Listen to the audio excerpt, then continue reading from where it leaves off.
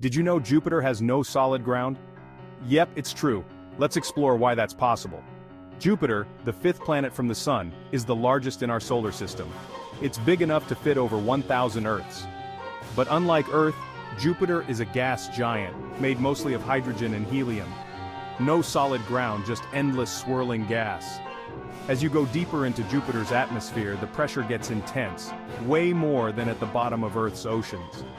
The gas turns into a strange liquid hydrogen, and even deeper it becomes metallic hydrogen, a state we can barely reproduce in labs here on Earth. Scientists think there might be a core, but it's not solid like a rock.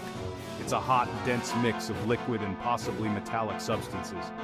The pressure is so immense it's like having two Empire State Buildings pressing down on each square inch of your body.